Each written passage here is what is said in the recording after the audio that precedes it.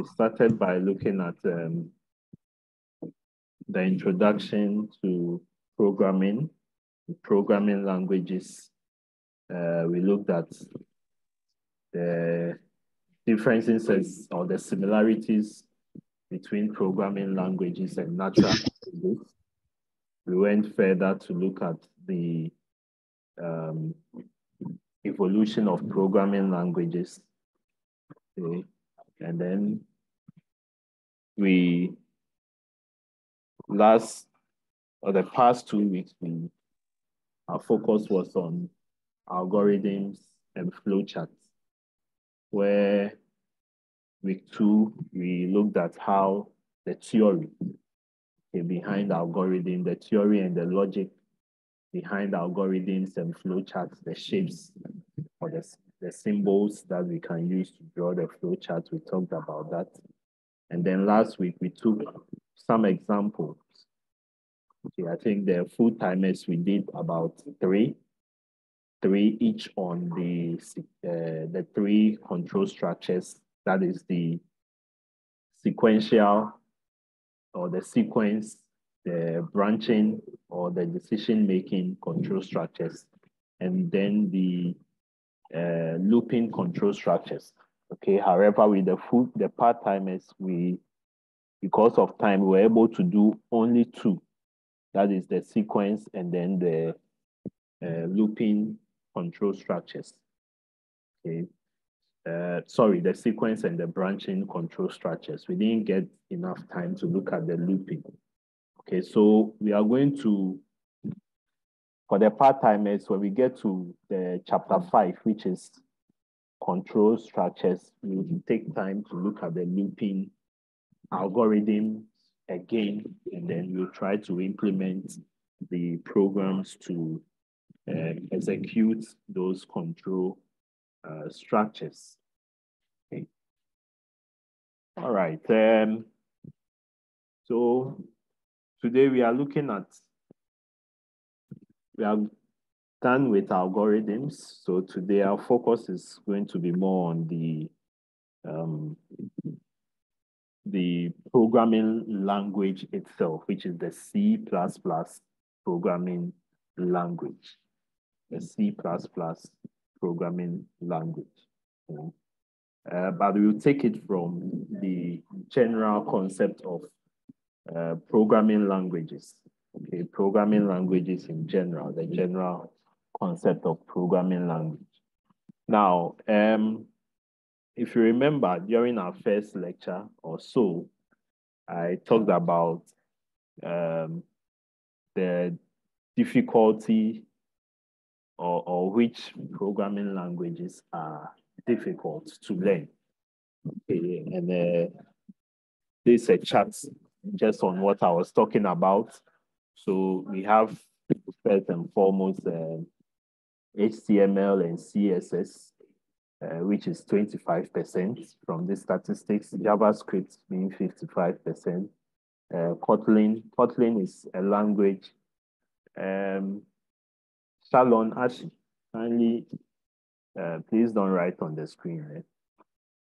We have Kotlin, which is more of a programming language for developing mobile application, which is considered, or its level of difficulty is at 65%. Then Python at 45%. Then C++ at 85%, and then Java programming language at 75%. Okay. Now, just a minute.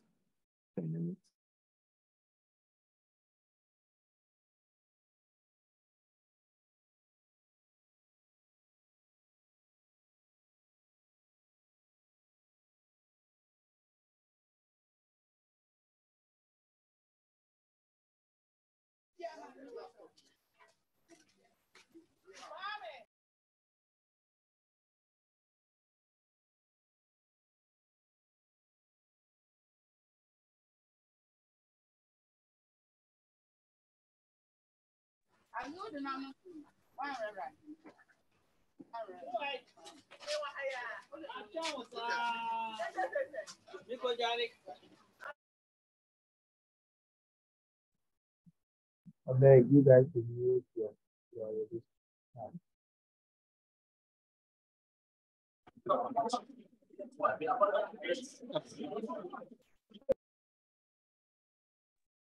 All right, so let's go on. Please, do we have part-timers on the joining the session? If you're a part-timer, you can raise your hand. If you are in the part-time class. Okay, all right, thank you. You can lower your hand now. Your class rep just called me, so he was asking for the link, so I thought the part-timers had not joined because we've shared it with Sylvia already earlier. Okay, thank you. You can lower your hands now.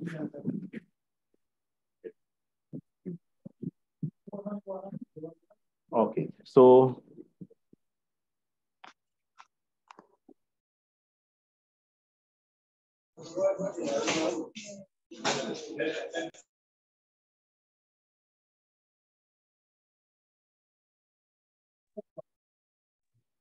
Turn off cameras.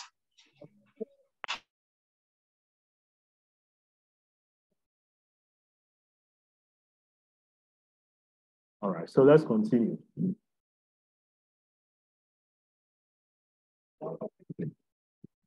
All right, so I was talking about the difficulty in programming languages, and then Java, we have 75%. Okay, now our focus here will be on C++ programming.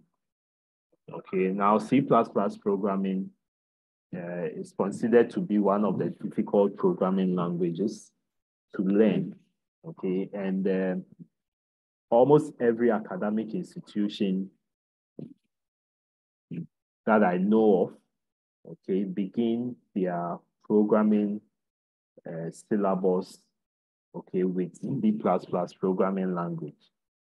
Okay, and based on research, it is advisable that you start with the most difficult language and then gradually you transition into the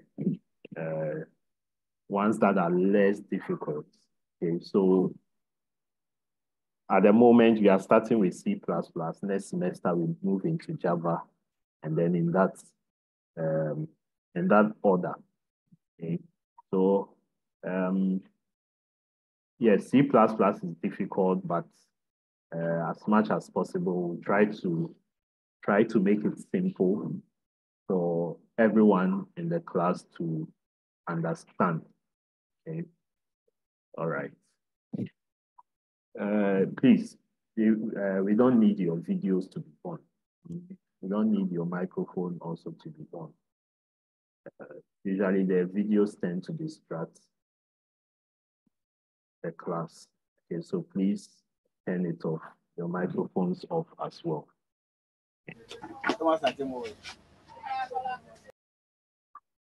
All right, so back to our material for today. Today we are looking at the basic elements of C++ program or of a C++ program.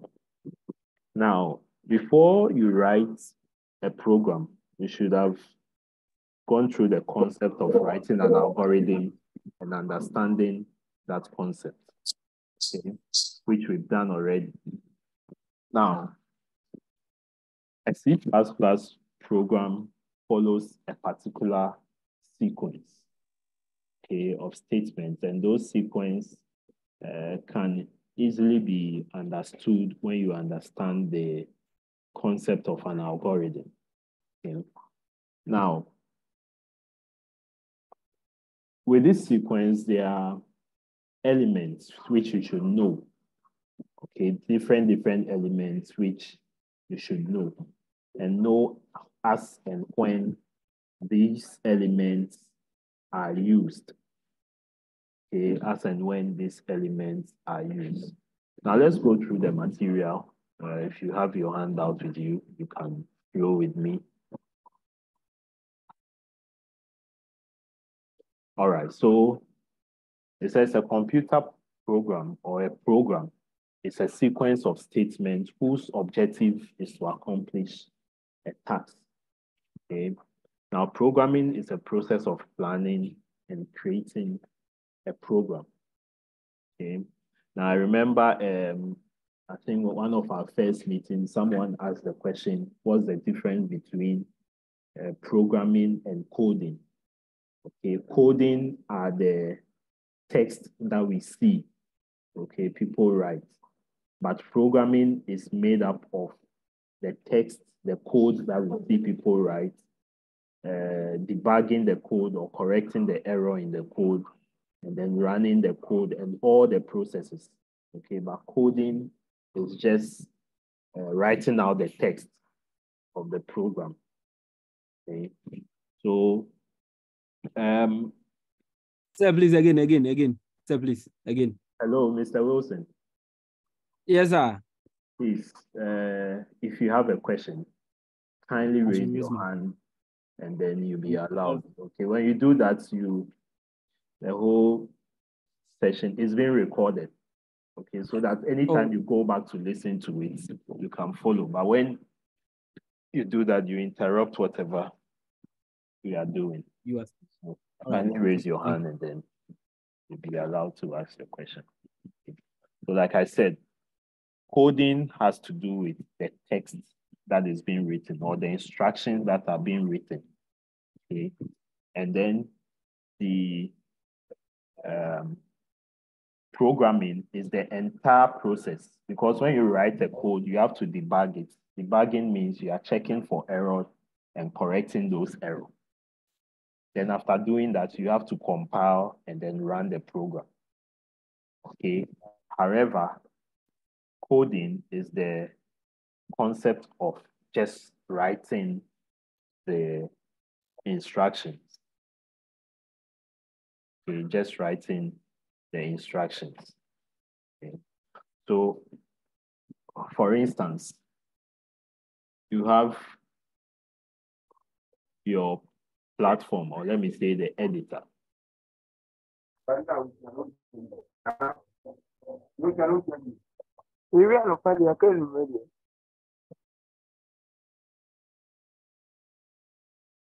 You have the editor. Okay. The editor is where you write your line of instructions. Okay. Your line of instruction, the code that you have written. Okay.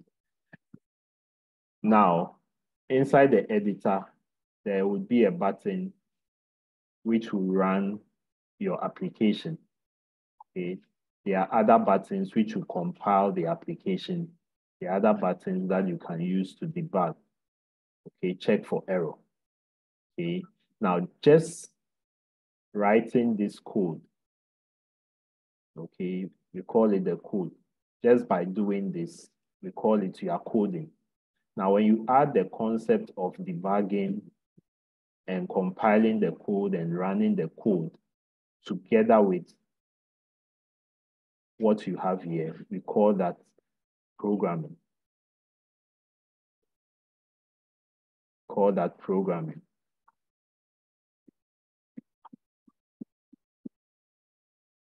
Okay, so programming is the entire concept of coding and debugging the code, running the code, compiling the code. Okay. Now, just from this diagram here, okay, there's what we call IDE. I think I mentioned it in one of the classes, okay, which is the Integrated Development Environment. Okay, Integrated Development Environment. Now, this IDE, let me type it here, Integrated Development Environment. Okay. Now, if we say something is an integrated development environment, it means that that environment consists of certain attributes, okay? there could be a compiler there. Okay, it has a compiler or an interpreter there.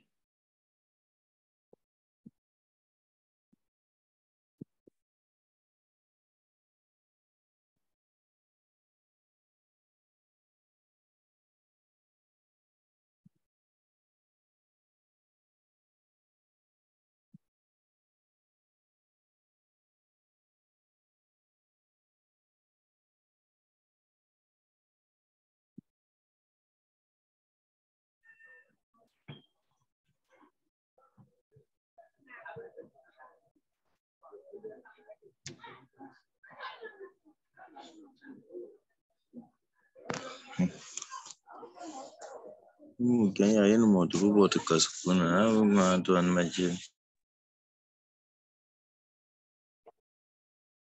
Mute your mics.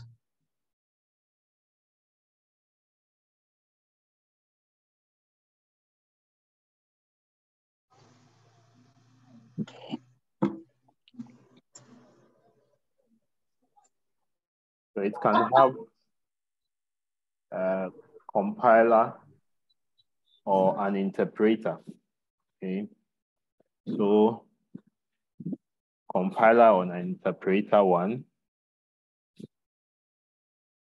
the IDE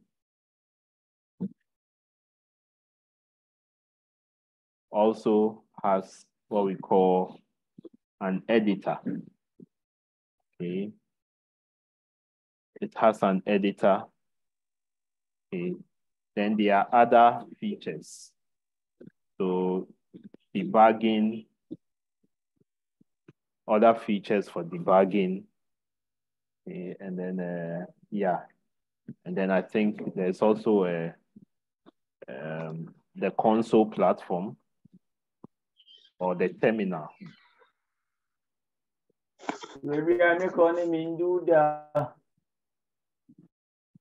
A terminal. Okay. Now, the IDE, the IDE is just an environment. An environment. Okay. A typical example. Let me just open some IDEs for you to see. Okay. Let me open some IDEs for you to see. And then I'll talk about all of them.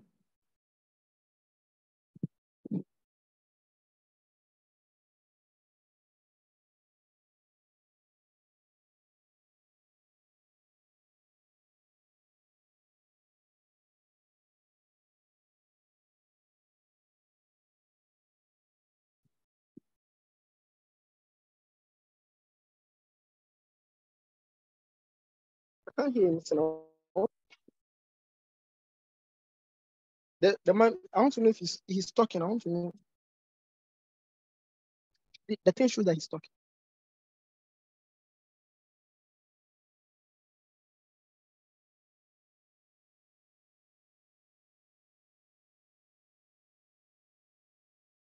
Please, when you join, kindly mute yourself and turn off your videos. You don't want to see video of anyone bare-chested and all that. So please, know that you are fresh. You don't want to see your face and your chest, please.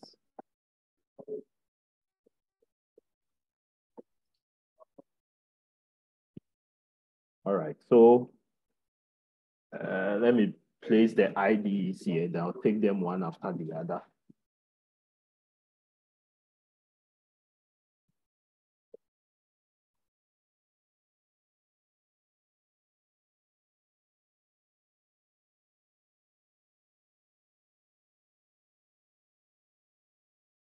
So I've opened a couple of IDEs. Let me add the last one, maybe VS Code. All right, so I'll take them one by one. Okay. All right, so Let me start with Dev C++. Okay. Now, this, I hope you can see the interface. If you can see, just type yes in the chat. Okay. So the first interface we see now is the Dev C++.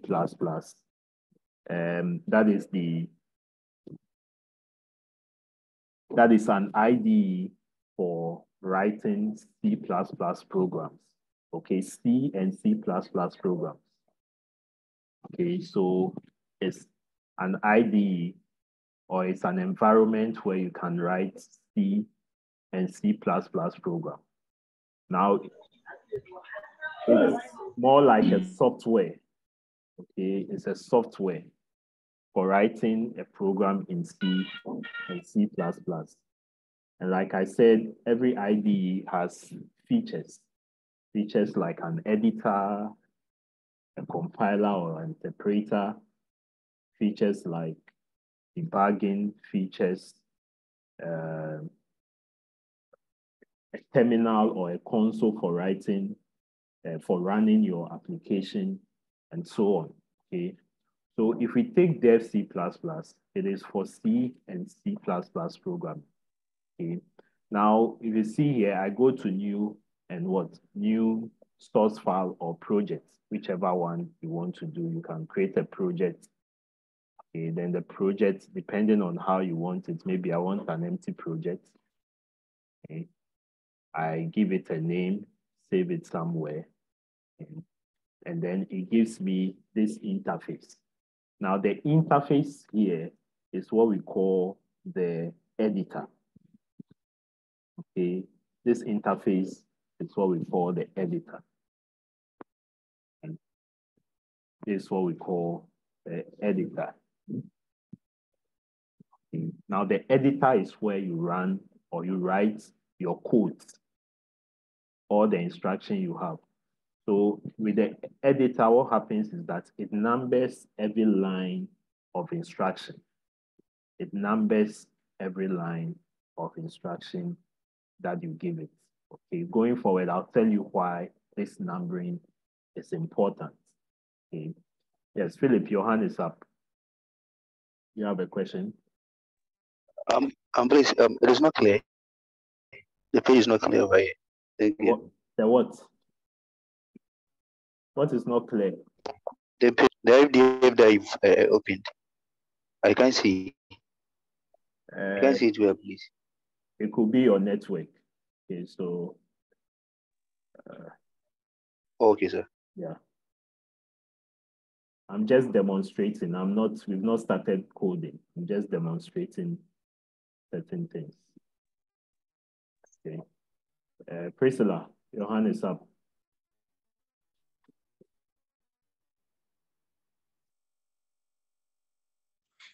Yes, sir.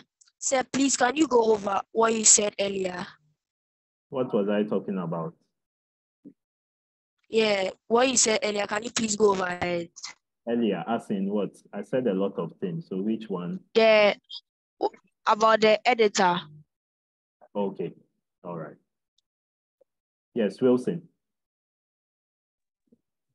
You were saying that the editor labels, which is the 1, 2, 3 that I'm seeing right there.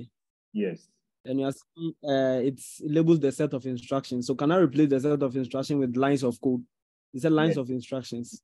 Yes, lines of code, lines of instruction, or lines of statements. I said that based on the definition you gave for coding and programming, and that is the reason why I'm doing. I'm doing that. Yeah. Okay. All right. Okay.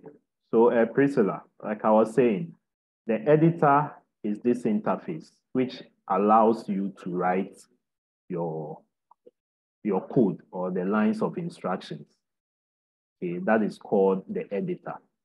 So every IDE has built within it an editor. This is the Dev C++ IDE.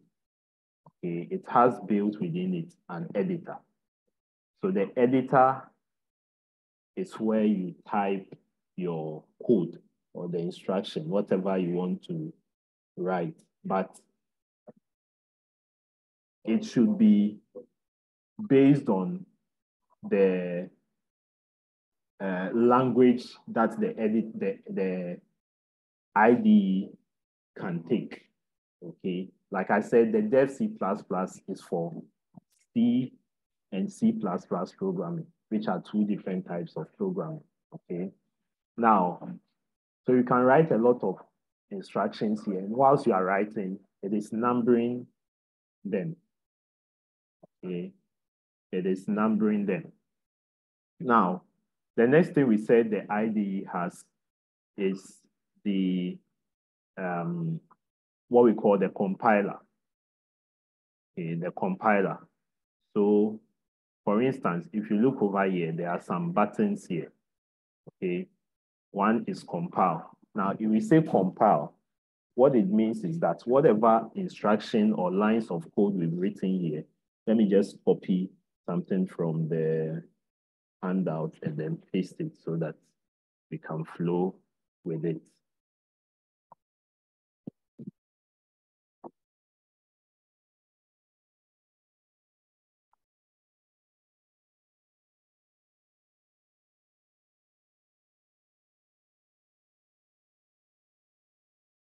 So this is a bit bigger so everyone can see.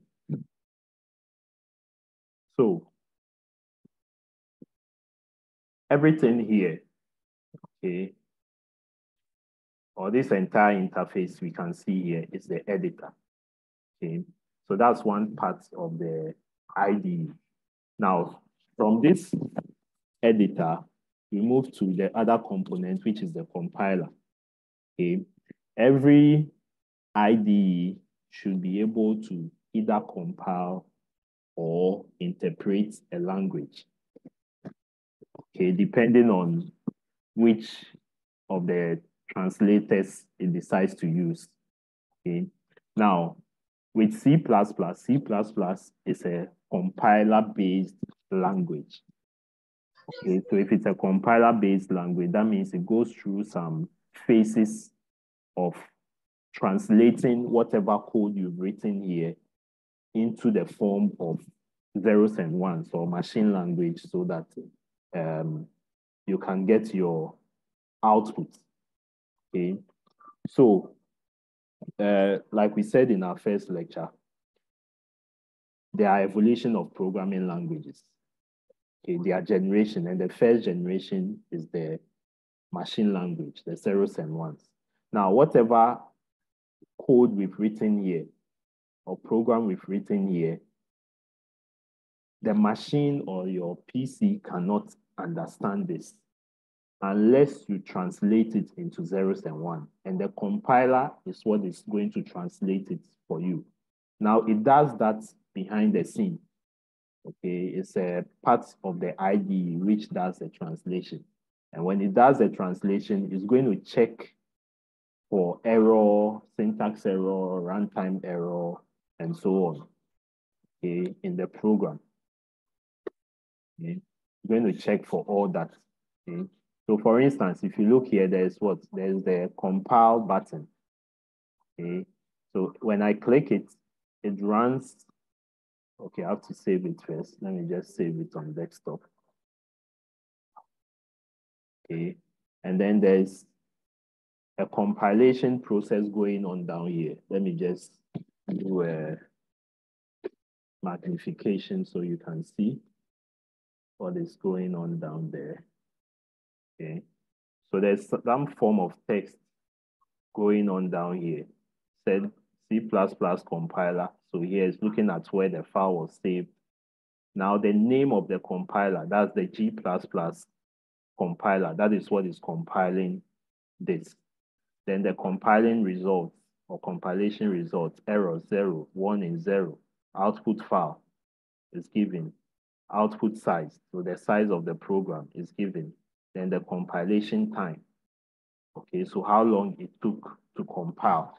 That is to translate this text of code from what we were given to what you've typed into zeros and ones, okay? So that is it. Now, after compiling, it means that, okay, the machine now understands whatever instruction you've given it. Okay, it now understands the instruction you've given it. That means that now it can give you the output you want. So the output could be that, okay, whatever you've typed here, you want to get an output of maybe 6 or 5 or something. Okay, so you now use a button run, which will now run the code for you and then give you the output that you want. Okay, so that's another layer. So if I click on the run button, it will now give me an output. Okay, so this is the output window, and we call this the terminal or the console. We call this the terminal or the console, so you can see the output of the code that I want. Now it has to first compile for the machine to understand before I can get my output, which is this. Okay, so this is called the terminal or the console. Okay, where you get your output. Okay, now it varies from IDE to IDE. Okay, so now we've talked about the compiler, the editor, and then the console. Okay, then the debugger comes in when there is an error. Okay, when there's an error, you debug. Okay, so that option is there, which is also part of your IDE. So which is also part of your IDE. Okay, so you create projects and so on. Okay, so this is the Dev C++ IDE, and this is what we'll be using for our C++ programming when we need to add the labs. Okay. All right. Abraham Soa, the breaking could be from your internet. Okay, so I'm sure. Matthew Lamte. Matthew Lamte, your hand is up. You have a question? Yeah. Yes, go on. Can you hear me? Yes, I can hear you. Yeah, I wanted to ask, like, to confirm that it's a mistake. You said the computer has a language that it understands. And I wanted to ask, how will we know that this language we're giving to the computer doesn't understand? For instance? Yeah, so if it doesn't understand, it will give you a mistake. Now, every compiler is unique. Okay, so with this particular application, they build. Sir, please, I can't hear anything.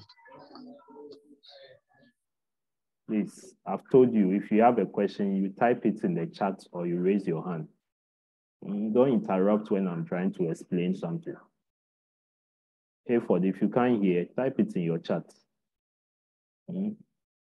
I'm whilst lecturing, I'm reading the chats and watching the chats, the comments people are making.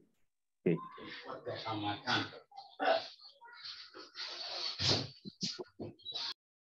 Already, your background is noisy, and you are saying you can't hear. All right.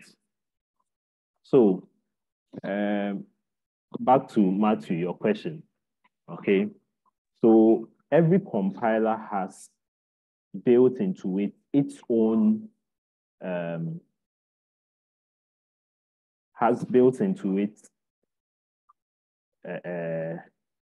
or is designed based on the programming language grammar. Okay, like I said, you learn more of this when you do the top up. At the top up level, you learn compiler design. Hayford, mute your microphone, else I'll take you out of the link of the class. Okay. So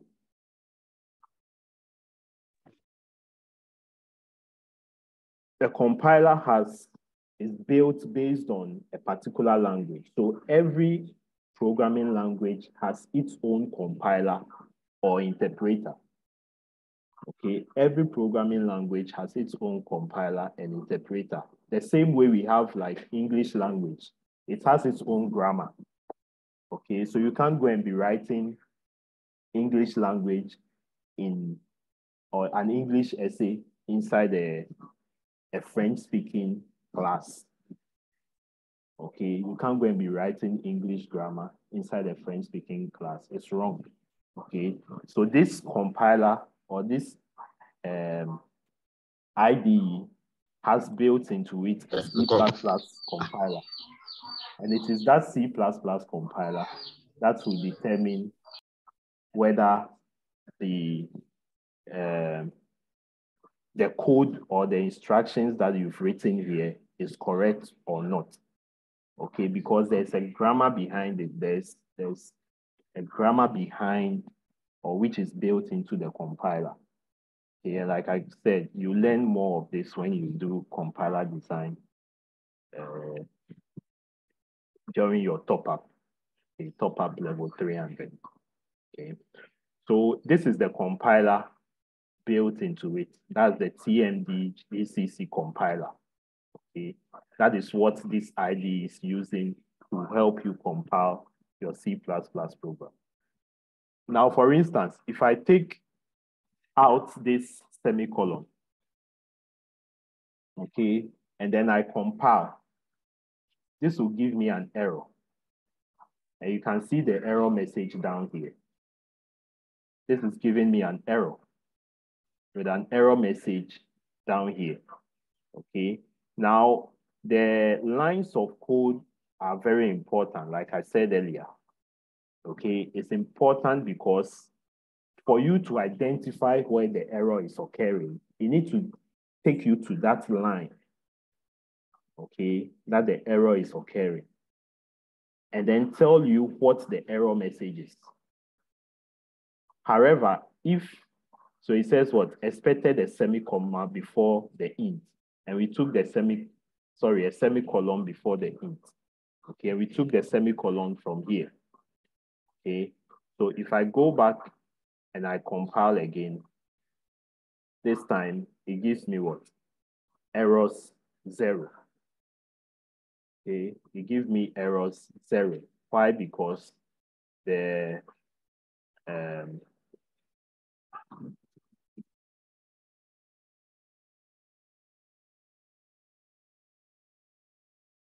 because there's no error in the work, okay, or because the grammar of the instruction I've typed follows whatever is being compiled, okay, whatever the grammar of the compiler is, okay.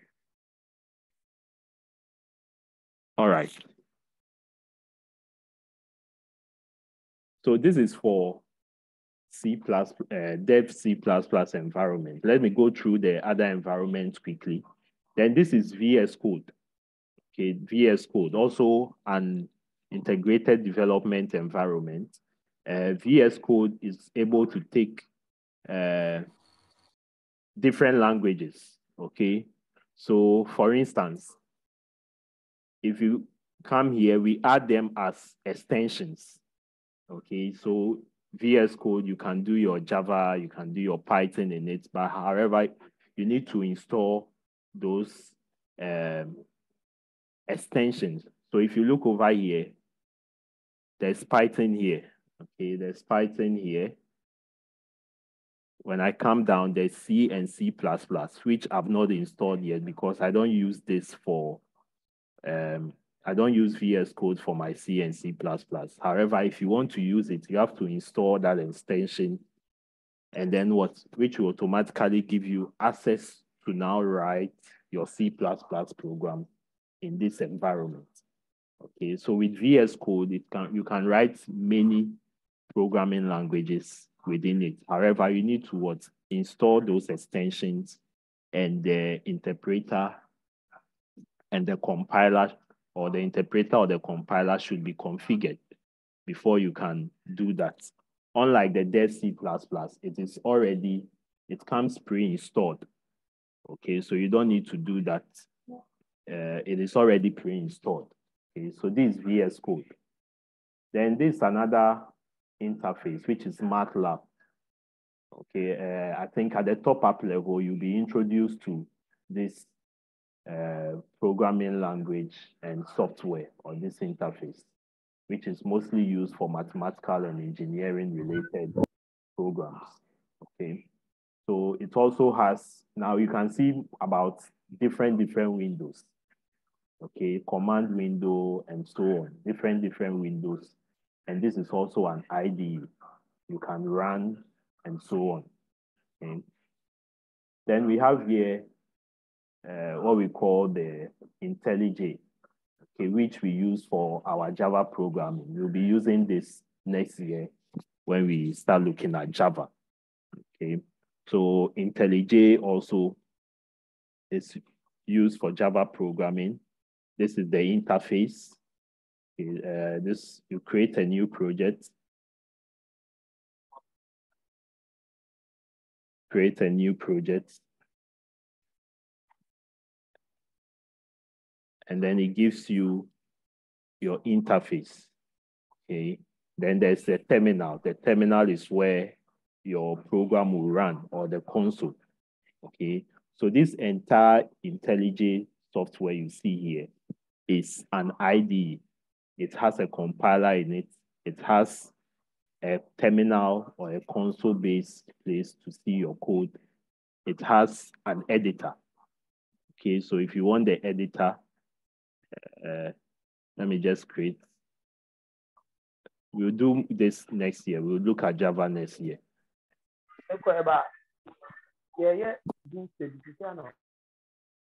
Okay, so this is the editor interface. Now you can see with this one too, it's being numbered. Okay, so whatever code you type is going to be numbered for you. That's the editor. Okay, then so this is for Java. Let me exit this, taking some space on the PC in memory. Okay, and then last but not the least is Code Blocks.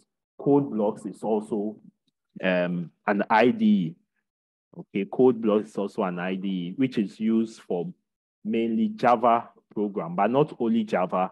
It's used for Java, Fortran, and so many other programming languages. Sorry, it's used for C++, Fortran, and C programming language, and some other languages.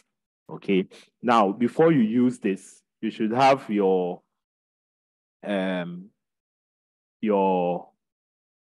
compiler available. Okay, so for instance, let me just create a new project. Okay. You can use it for Arduino and so many other things. So let me just create a project here, C++. Okay, let me do an empty project. Give it a title and then just create. Okay.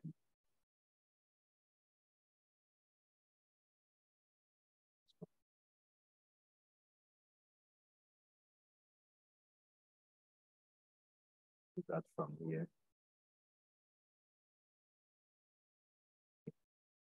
It's not responding well, but we can also use this for C++ programming. Okay, so far I've introduced you to 5 different IDEs. Okay, 2 or 3 of which can be used for C++ programming. Okay, and there are so many of them. Okay, so it's up to you and which one you are comfortable with. Okay, so at our level now, all our labs, we use the Dev C++.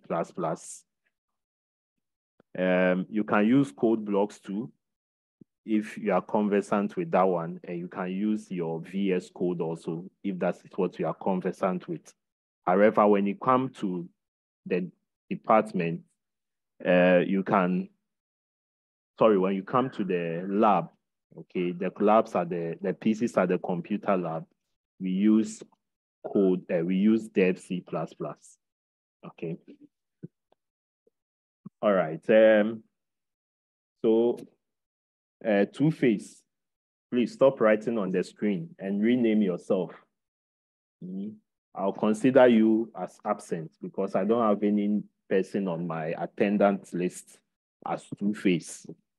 So please rename yourself.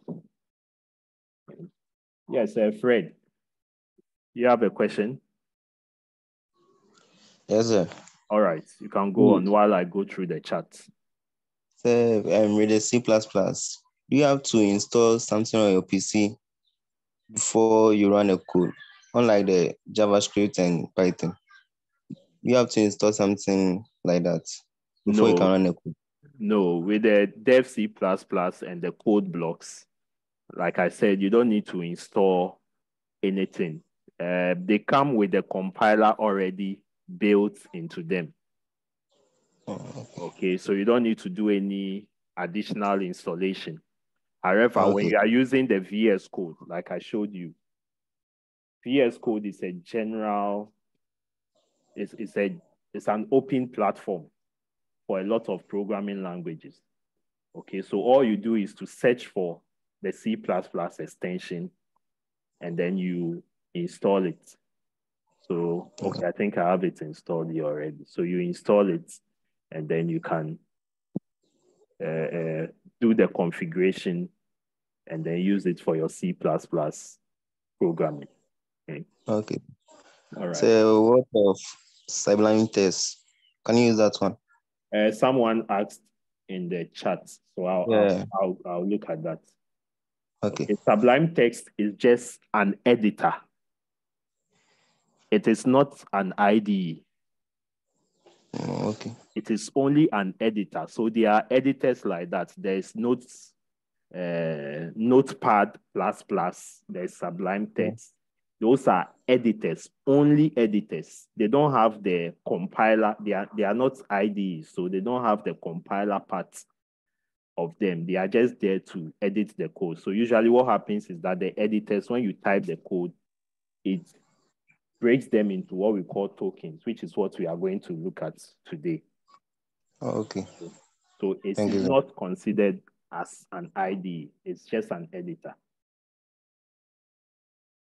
Okay, the person named HP, please rename yourself before I allow you to ask your question. Michael Agbenyo. Sir, please, I wanted to ask the IDs, do you need internet connection before they can work? No. There are some that require internet connection, but what we are using is their desktop application. You don't need internet. All you need is just to download it and install it. So okay, thank you, sir. Okay. Husseini Abdul.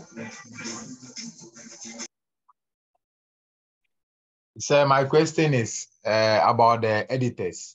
Yes.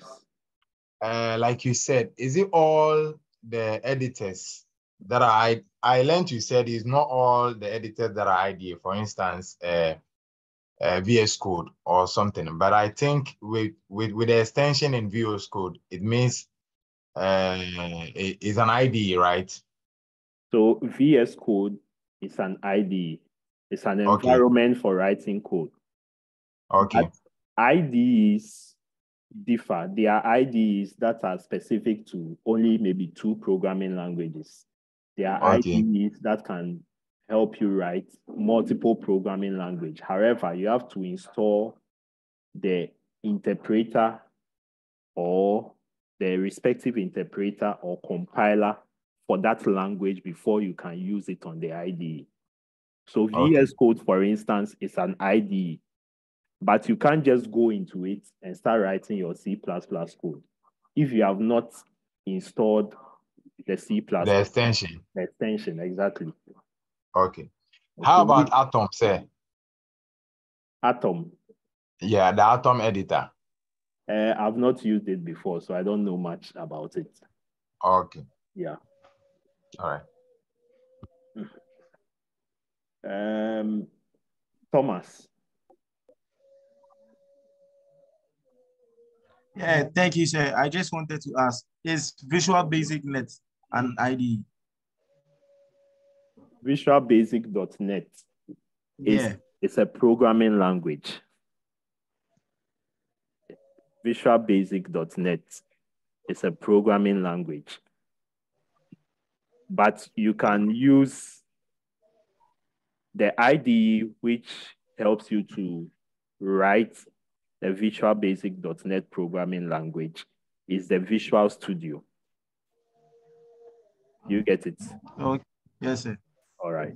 I think we'll do that in level 200 second semester. Thank you. All right. So John Ankara.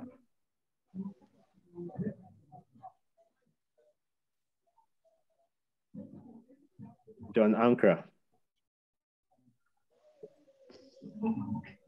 All right. If John is not ready, let's go to Soa. Abraham Soa. I'm asking if you can use your phone, like you can install an ID on your phone. Yes, there are some apps when you go to the Play Store, you see some apps that can help you run the application. Now, those apps can only help you do the console-based application, which is good for what we are doing this semester and next semester. But when we get to level 200, the app on the phone cannot go further. Okay, but what we are doing in level 100, you can just go and search. I don't do much of programming on phone, so I don't know, but you can search. You get some that are good to use. Just look at the ratings and then you can decide which one to download.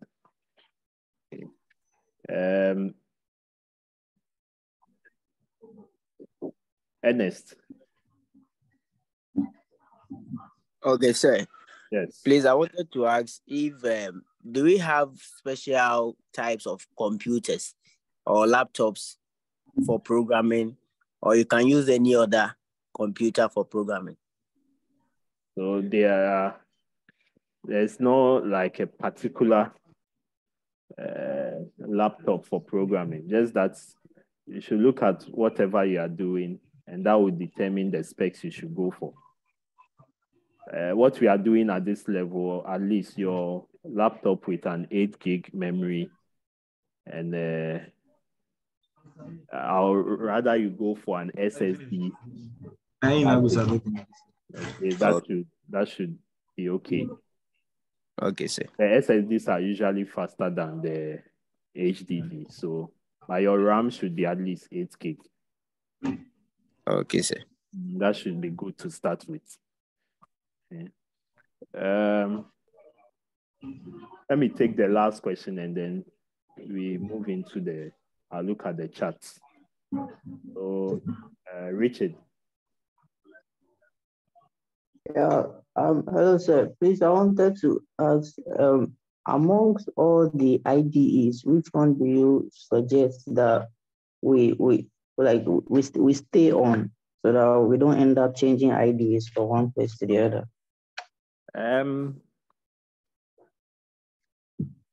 I don't, for C++, I don't try to restrict you to a particular IDE.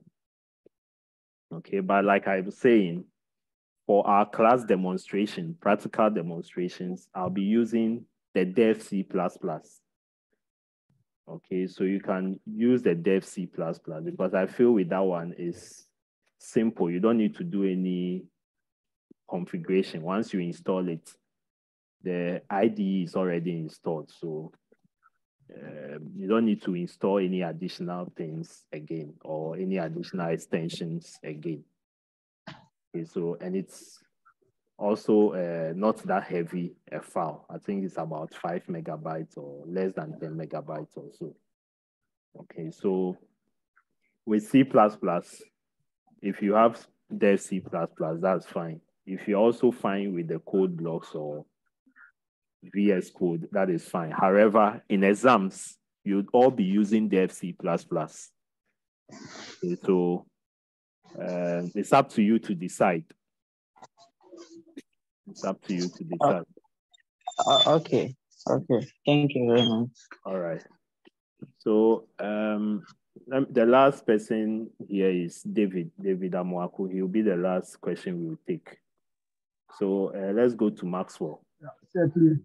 David, before you, I meant those who have raised their hand, so that in case someone raised their hands again, we won't consider that person. So David, you are the last person we will consider. So Benjamin, your hand was up, has been up for a while now. Okay, thank you. No, I just wanted to make a contribution. For the IDs, I'm sure is this Benjamin part-time? Yes, please. Yeah. Hey, you brought your questions to the online session too. That's good. So is it the Benjamin I know from part-time? Yes. Okay, that's yes, good. Please. Yeah. Okay, yes, I was saying that for the IDs, I'm sure that there are lots of them on the net. So if you can just research, I mean, we will get a lot of them. You know, that's what I want to say. Thank you. Okay, all right, you're welcome. Mary. Okay, sir, please. I wanted to ask, we are supposed to be using the Dev C++. Okay. So is there a possibility we can download it on our phones? So like I'm saying, I don't know if it's a mobile version, but when you go into the Play Store, you see other applications other applications you can use for C++. I think someone asked earlier. Okay. So you can just get that and then try them out. But always look for the ones with the best ratings. Okay. Yeah, and download them. Yeah. And you're welcome. So we take the last question from David Amoako. All right, sir, please. My question is, I use Ubuntu as the Linux. So will I get the same features you're talking of? Will I get the same features on the Ubuntu? Because once you are using the Windows and I use the Ubuntu, so I want to know if I will get the same features on the Ubuntu too as well. Thank you. All right. Yes, you get the same features. Once it's the same institution or the same company that's designing the application, once you get the Ubuntu version, you should be able to use it. You still see the same features. Just the only difference you see is the change of interface. Okay, however, everything should be the same. Because they do more with the terminal. Okay. So, okay. Like I said, you can just Google. So if you can see on the screen, you can just Google Dev C++, and then you see the ID there. Download it. I'm using the version 5.11. Okay, so if you can go for that version. All right, so all questions hold for now. While we continue, I'll come back to the questions. So there were some comments in the chat. Let me address some of them if I've not mentioned them already.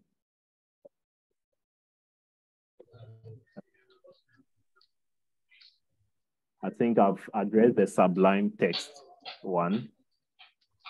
So please, you said the compiler, interpreter checks, and debugging comes in when an error, please, is there any difference? Is there any difference there? Don't get the question very well though.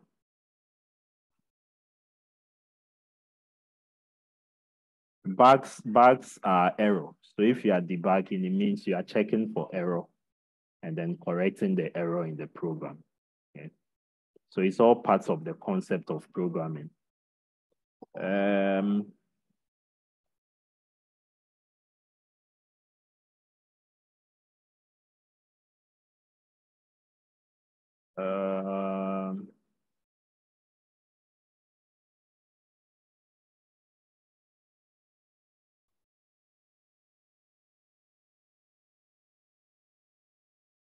Okay.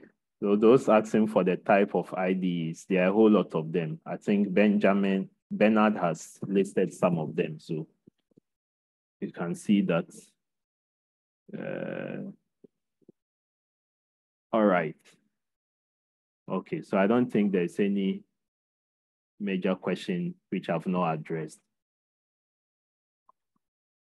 You don't need to learn any other programming before learning C++. Okay, like I said, it's always best you start learning the difficult one. And then when you transition into the other ones, it's easier. Okay. All right, so let's continue back to our handouts. So, like I said, our focus today is on the basic elements of programming. And what are these basic elements? Okay. Now, there's this code here, example 3.1. Okay. This is the code I copied and pasted in the dev C++. Okay, as we can all see here. Okay. Now, this is a complete C++ program, which has in it some elements. Okay, which has in it some elements. Okay. Now, if you look at the first part of the code, there's this 2// and then there's a ****.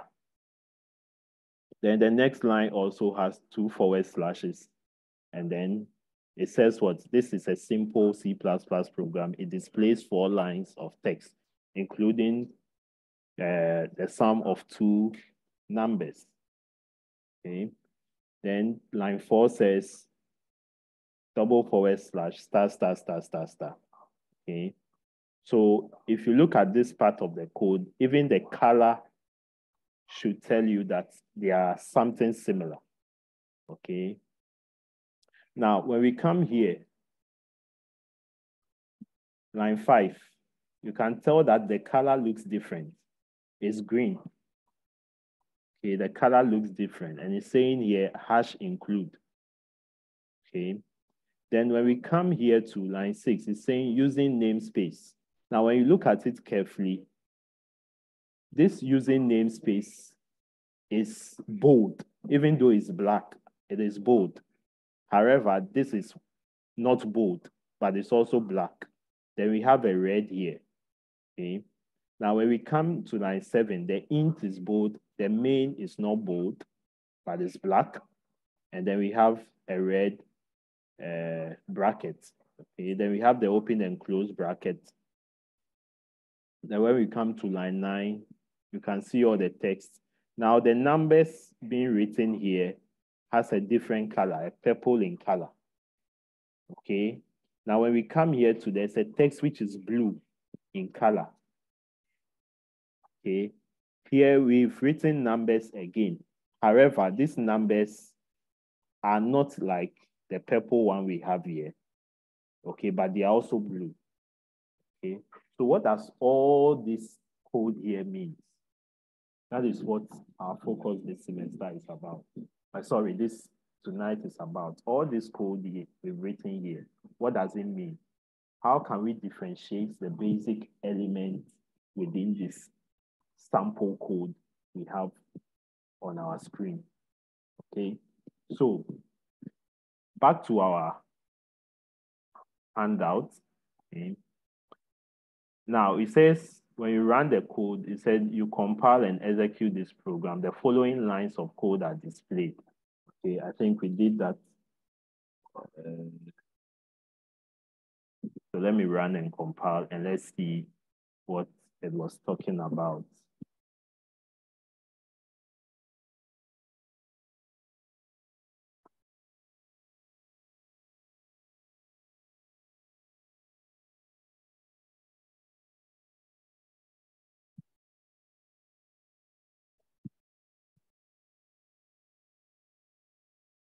Okay.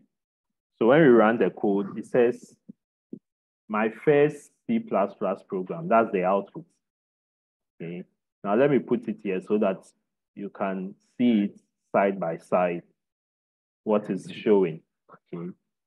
So it says my first C++ program, and then it outputs it, my first C++ program.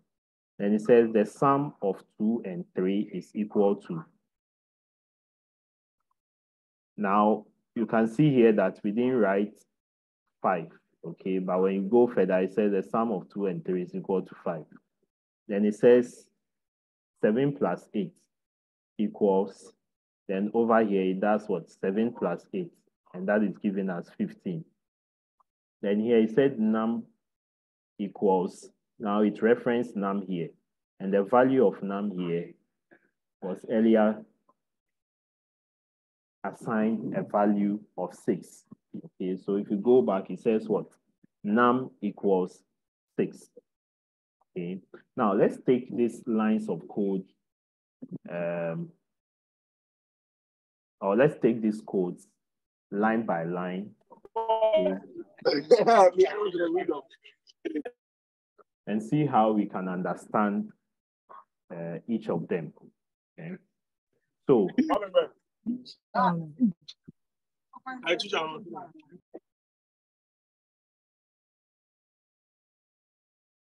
all right.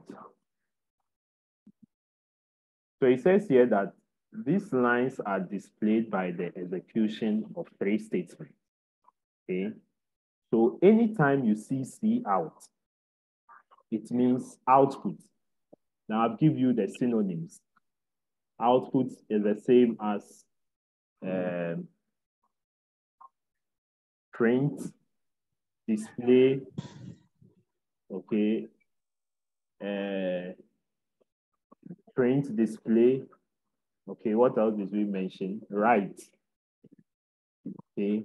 So in C++ programming, anytime you see C out, okay, it means print or display. Now, what is this printing? This is printing this statement or this text here. This is my first program. That's how come we saw it printed out here as what? My first C++ program. Okay, so it's printing out the same text we see here. Then the end L, which means end line. What it means is that it should end the line, and then the next output, which is this, should move to the next line. So you see that after each of them, we put end L there. After each of the printout, we put end L there. We do that so that the next set of statements can be sent or printed out on the next line, okay? So the next line has what? The sum of 2 and 3, which is this. The sum of 2 and 3 is equal to, now we have 5 here, so it's equal to 5. Then we have C out again. What are we seeing out? The text 7 plus 8. Now that 7 plus 8, we said it's equal to what? Now we do the configuration of the value 7 plus 8 itself, and then it gives us 15. Okay. Now, it says here that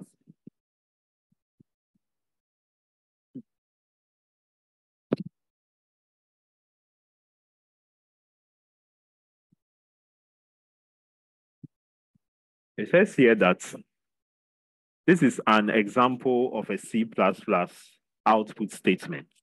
Okay, it causes the computer to execute, to evaluate the expression after the pair of symbols. That's the double less than symbols, okay? And it displays the result on the screen. Usually a C++ program contains...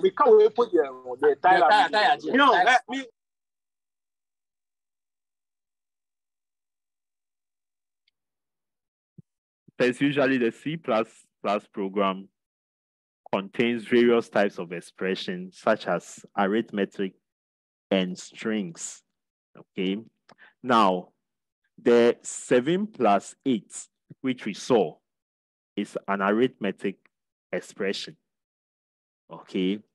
Then the string form is where you put it in the double quote, in the double quotation mark.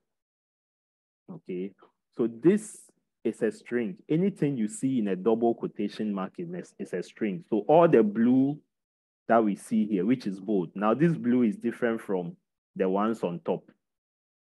Okay, so the bold ones we see here, what they do is that they are the strings because they are in the double quotation mark. Okay, the double quotation mark. We call them strings. Okay, so this is a string. This 7 plus 8 equal to is a string. So what happens is that anytime you do C out and you put a string in it, it will print out the same thing for you. That's how come we can see from our output that what? We have 7 plus 8 being printed here. Okay, 7 plus 8 is equal to, that's the same thing. Now this other 7 plus 8 here is an arithmetic expression. Okay, so this is actually doing the calculation of 7 plus 8, which is giving us the 15. Okay, so the handout is saying that the program has two types of expression or various types of expression. There's an arithmetic and then there's a string. Okay, now let's go down here. It says also take notes, notes that in the output statement, the NL causes the insertion point to move to the beginning of the next line, okay, which I explained earlier. So you can see that after every statement, there's NL, which is causing the statement to move to the next line, okay?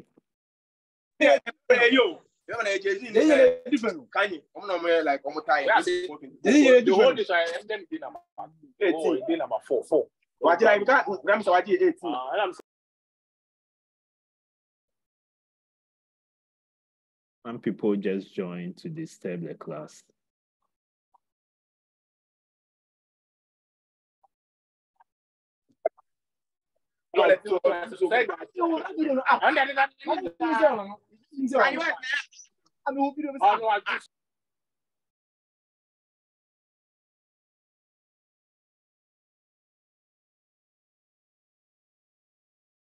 All right, I've removed him. Don't worry. When he joins again, we'll remove him. It's just unfortunate he didn't type his real name. All right, so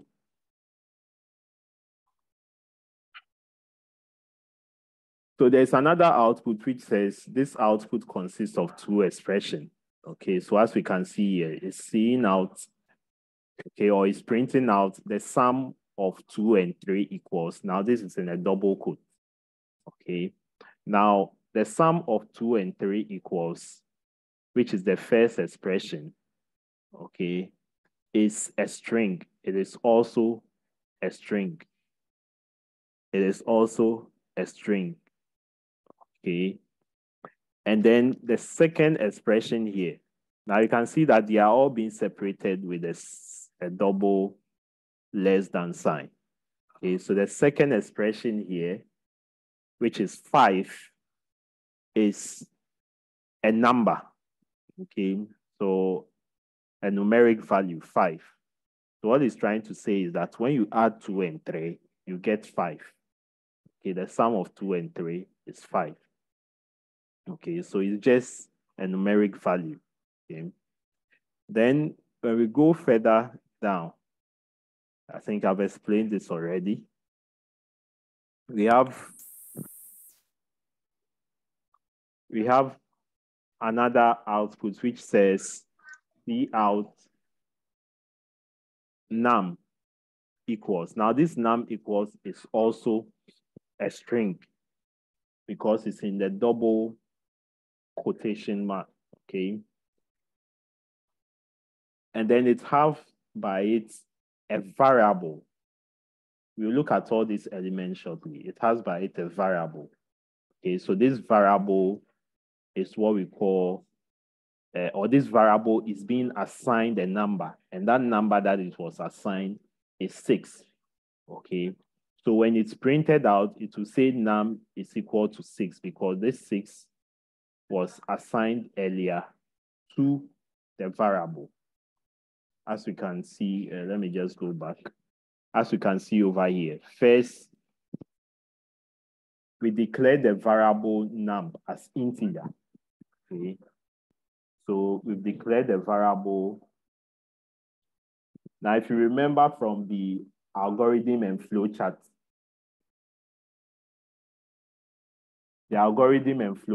I mentioned the word declare. Okay.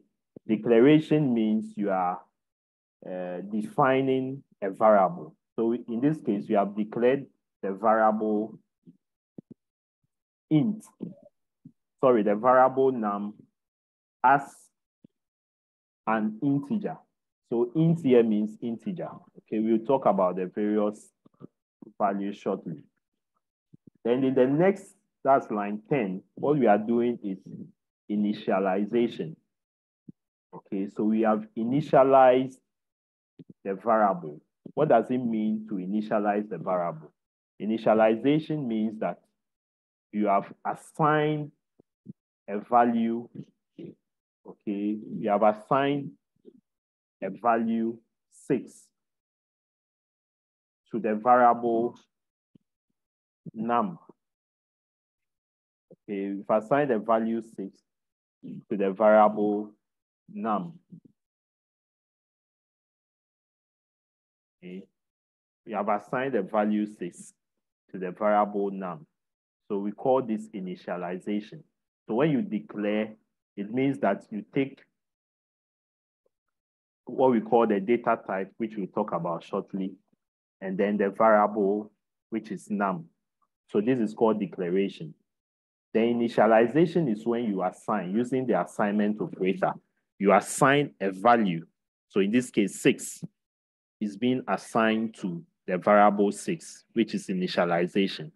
Okay. Likewise, you can do it at the same time. You can decide to take off line 10 and then do int 6, int num equals 6, which is also accepted. So in this case, you are declaring and initializing at the same time. Okay. All right.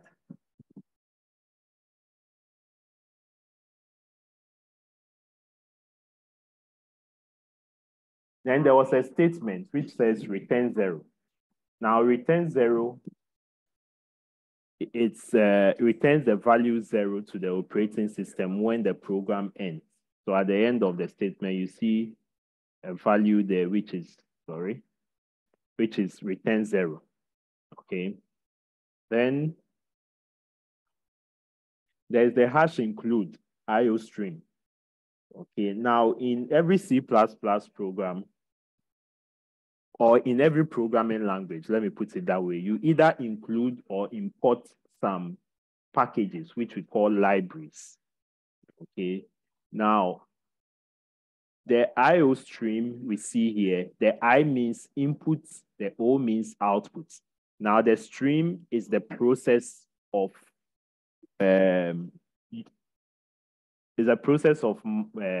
manipulating your data in terms of input and output. Okay, so without this, your application or the program that we just ran cannot give us an input or cannot take in an input and then give us an output without this IOStream. Okay, so because every program, or like we saw from algorithms, you need an input for you to process it to get the output. That is how come we have the IOStream. Okay, so the stream basically means the flow of data in your program. The flow of data. So inputs and outputs stream. Yes. Okay. Then we have the using namespace. Okay. I'll leave this for you to go and read further on. Okay, why we have the using namespace STD. okay, to go and read more on it using namespace std, and then come with some response. Then we have the int main. So this is the last thing I'll talk about, the int main. Now the int main is now it's like when you are writing essay, okay? Anytime you are writing essay in English, you have what we call the introduction part of the essay, the body, and then the conclusion, okay? Now, the int main, over here, the focus is on the main, okay? The main is like the body of your program. That is where the program is being executed. Without the main, we call it method or function. Without the main method, your program cannot run. Okay, your program cannot be executed. Okay, so going forward, you get to realize that anytime we write a program, we write it inside the main method. Okay, we'll be writing it in the main method. And in fact, if we want to implement our algorithms, most often than not, we are going to implement them inside our main method. So algorithm to convert maybe Celsius to Fahrenheit. To complete that algorithm, we need to write it inside the main method, and then we run it.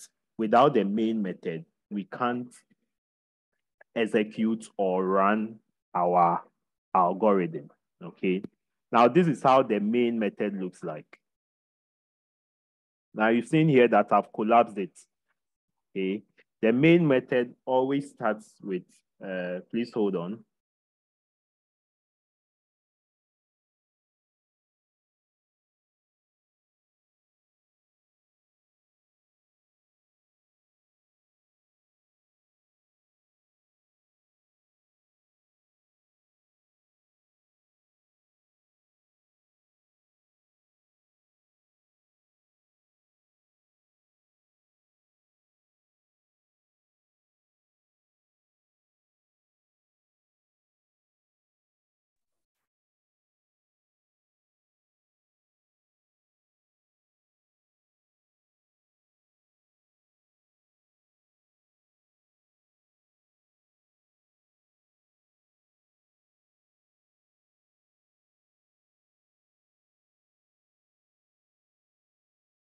Okay, take a sack. Good thing you alone.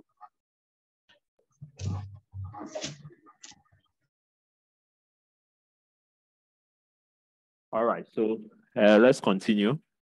Okay, so like I was saying, the main method is like the body of the program. Now, anytime you introduce the main, you should introduce these two curly brackets, the open and close curly bracket.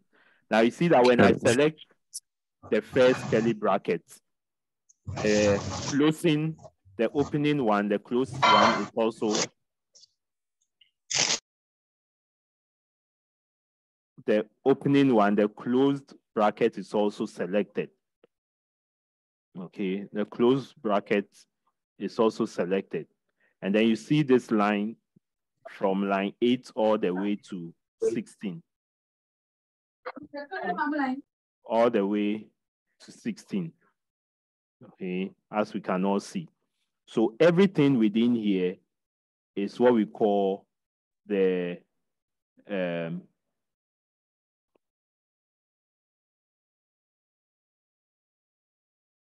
is what constitutes your program or the execution of your algorithm.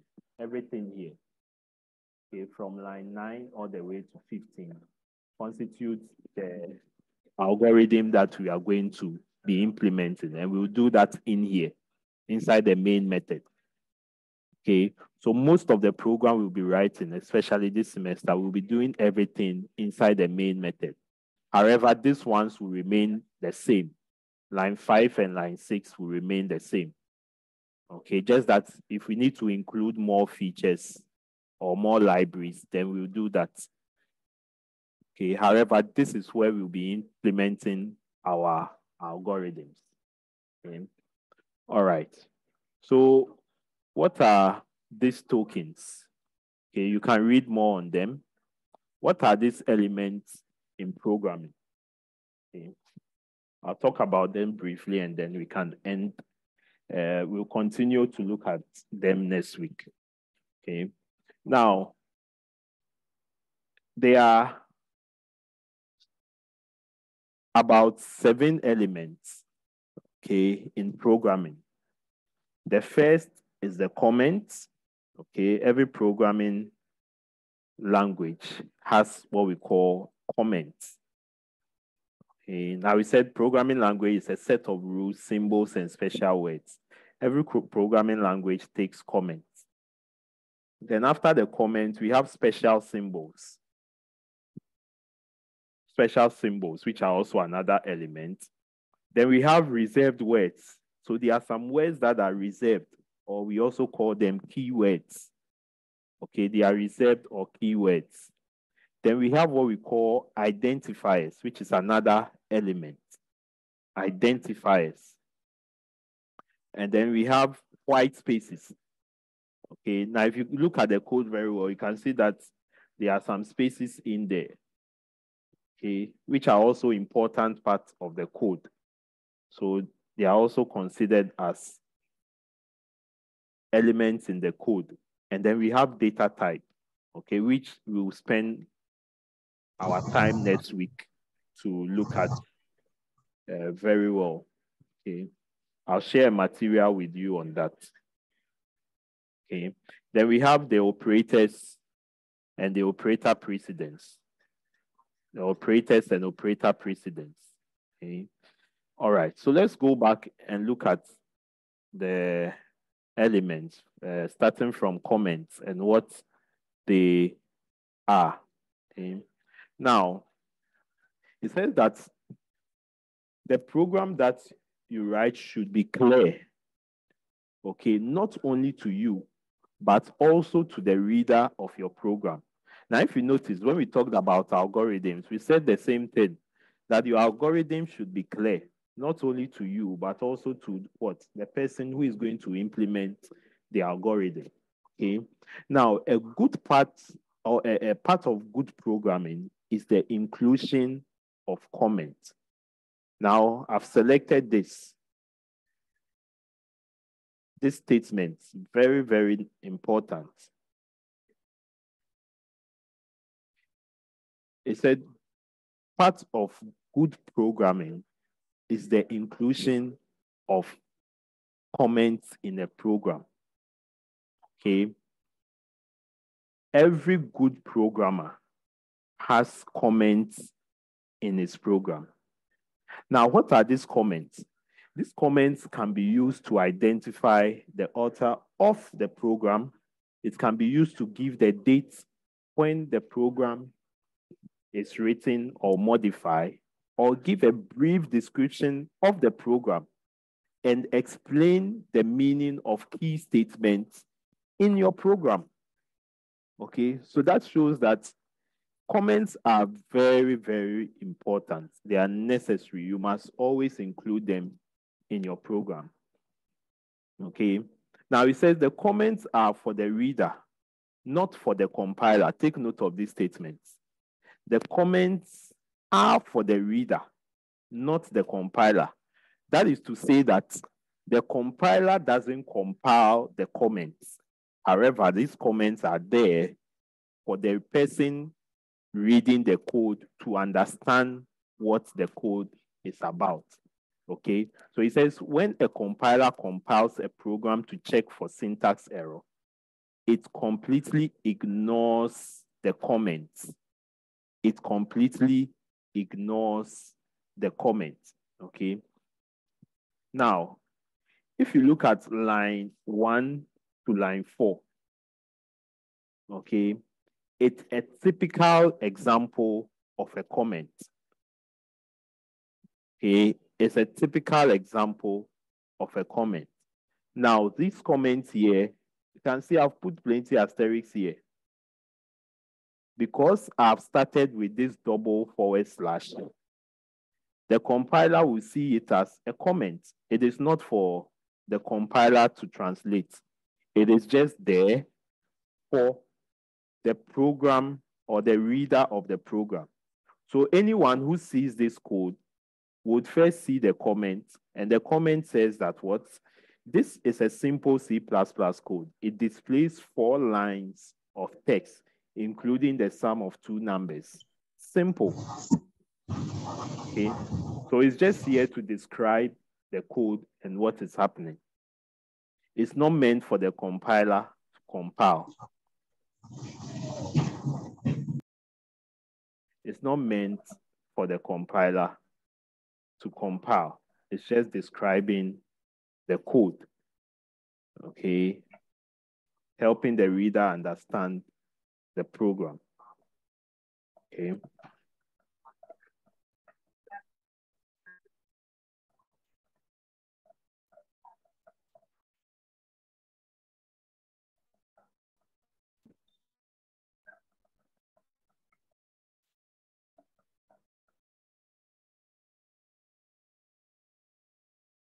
All right. So let's read further. Now it says, this is a C++ program. It prints the sentence, welcome to C++ programming, okay? Now there are 2 common types of comment, okay? In C++, we have the single line comment, and then we have the multiple line comment. Now, how do we write the single line comment? We begin the single line comment with a double /, okay, just like we can see in our code, sorry. Just like we can see here, this is a comment. So this is a single line comment. This is a single line comment. Line 1 to line 4 are examples of single line comments. So we do that with a simple, the /, 2 of them. Okay, once you do that, it makes the statement coming after it a comment. Okay, so for instance, if I want to take one of my printouts out, and I don't want the compiler to print it, and I do this, what it means is that I've made line 13 a comment.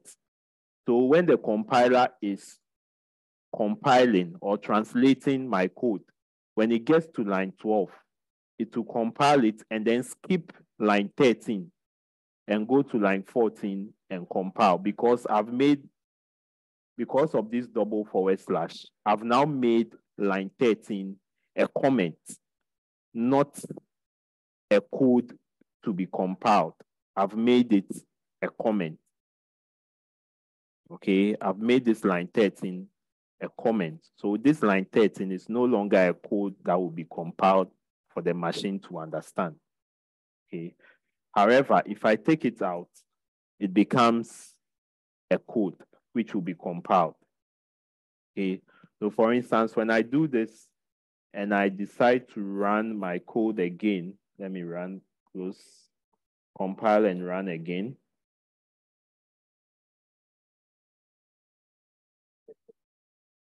Just a moment.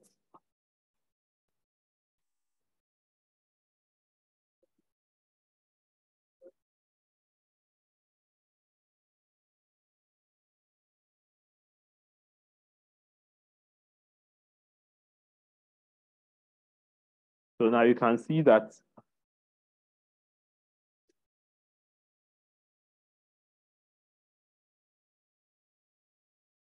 because I commented that part of the code, the output, which says the sum of 2 and 3, after running it again, is taken out. Please don't write on the screen. That part has been taken out of my output because it is a comment. It is only there for the reader, not for the compiler to compile. So that aspect of the code is omitted or is taken out. Okay. All right, so let's look at the next thing there. Then we have the multiple line comments. Multiple line comments. So they are used, or they are multiple line comments are enclosed between the / with the asterisk and then asterisk before the /. So you start with asterisk, / then asterisk, and then asterisk before forward slash. So like this one, this is a typical example of a multiple line comment. Okay, so if I go back to the code, I can change my line 1 to line 4 to a multiple line comment just by deleting all this and then doing my forward slash one of it. Okay, now you can see that everything here has changed into a comment. Okay, because I've not closed it with the asterisk and then forward slash. So once I do the asterisk forward slash, it makes what? Line 1 to line 4 a multiple line comment. Now I can take this part off. And then line 1 to line 4 is now a multiple line comment because of this. Okay, so these are the two types of comments in C++. These are the two types of comments in C++. Okay. Now let's talk about special symbols. Let's talk about special symbols. Okay. So with the special symbols, it says they are the smallest individual units of a program written in any language. Okay. Or the smallest symbol, individual unit of a program written in any language is called a token. Okay, if you learn compiler design, you hear more, if you read on compiler design, you see this word token. Okay, that's the first stage of compilation. Your code is broken into what we call tokens. Okay, we call it tokenization. Okay. Now, C++ tokens are divided into what we call the special symbols, word symbols, and the identifiers. Okay. Now, what are these special symbols? The plus, minus, multiplication, forward slash, semicolon, question mark, the operators less than or equal to, and so on. Okay. Now, if we go back into our code, everything you see in red on this platform is an example of a special symbol.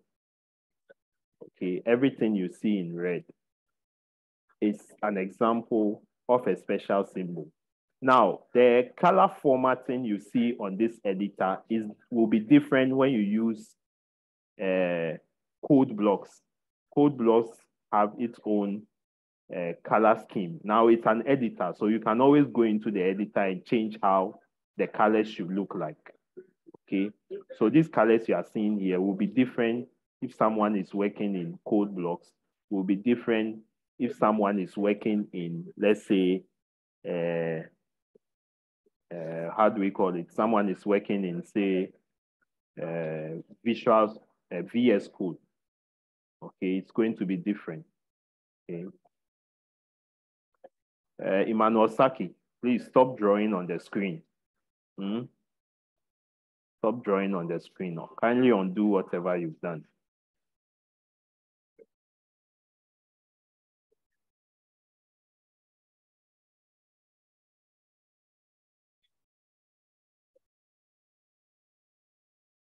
All right. So let's continue. Okay. So these are all special symbols. Okay, so you can read on it. It said the first row are mathematical symbols. Okay, then the second row consists of punctuation marks taken from English grammar. So full stop, semicolon, comma, question mark. It is two. Second one, the first one. Okay. Then we have the third line, which has to do with the relational operators, which we saw last week and last 2 weeks from algorithms. Okay, these are all special symbols. Okay. Then we have reserved words. So today I'll end on reserved words. Okay. Next week we'll look at the other elements. So reserved words. Reserved words are also known as keywords. Okay, so every programming language has some form of words that are key or reserved. Okay, they are reserved words. They are keywords. You don't use them just like that. Now, it says this is the second category of tokens. This is the second category of tokens. Some of these reserved words are int, float, double, char, const, void, return, a whole lot of them. A whole lot of them. Next week, I'll share with you a document which shows all the reserved words in C++. Okay. Now, let's go back to that program. Now, in dev C++, okay, all the black text that are black, okay, and are bold are all reserved words or keywords. Int, using, namespace, return, black and bold, they are all keywords or reserved words, okay? And they all begin with a small letter. They all begin with small letters, lowercase, float. They all begin with lowercase. So always note them, okay? So go and read on reserved words in C++. You see a whole lot of them, and they all begin with lower cases, okay? So today we've talked about 3 elements of a basic C++ program or a simple C++ program. We've talked about the comment, we've talked about the symbol and the reserved words. We've also looked at IDEs and what they are. We've talked about editors, we've talked about compilers, we've talked about the terminal, and then we've looked at a sample C++ program. If you have any question, you can raise up your hand. I'll take only 10 questions because of time.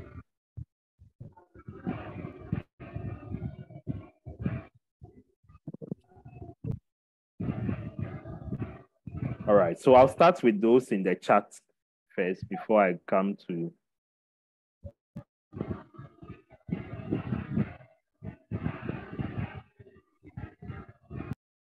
All right, so let me see if there's any question in the chat.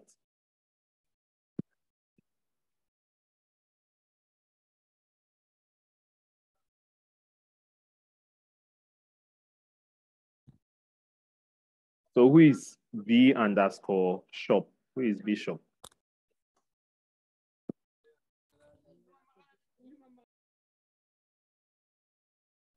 Please let me know your full name so that I can address your question.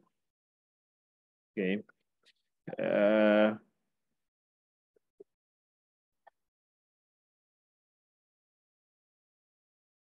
special symbols don't have a particular function. Okay, each special symbol has, so Charles, is it Brinsley? Each special symbol has its role it performs. So there's not like a particular function for a special symbol. A symbol can be arithmetic symbol for mathematical calculation.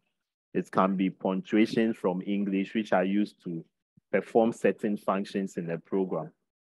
Okay, so there's not like one function for all the special symbols. Okay. All right.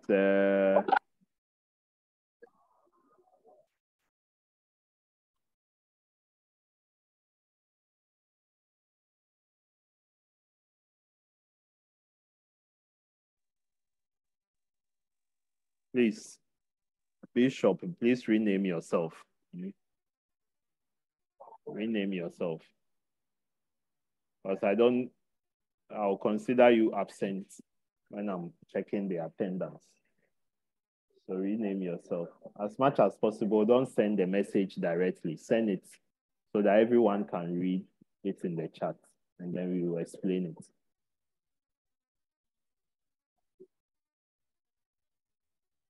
All right, so let me take the questions. I'll start with Husseini, and then I'll end with Kelvin, Gelly Kelvin. So Gelly Kelvin will be the last question you will take for today. Okay, Husseini, your hand is up. Sir, please, regarding the comments, I saw you writing the // Mm-hmm. And then is it because at line 13, I believe, on the interface? Yes. Is it because the comments didn't, it just ended on line 13, or that's why you didn't introduce the other / at the end? So I said there are two types of comments. Okay. There's the single line comment and Okay. there's the multiple line comment. Okay. So what I've done in line 13 is a single line comment. So I want to comment this entire statement. Okay. This entire instruction is a single line comment. So I do the // Then it comments everything in this line. You get it? Yes. So that's a single line comment. And this is the multiple line comment. Okay. This is Thank how you. you introduce the multiple line ones. All right. Okay. Let's take Luis Obin. Okay, sir. Yeah. Thank you.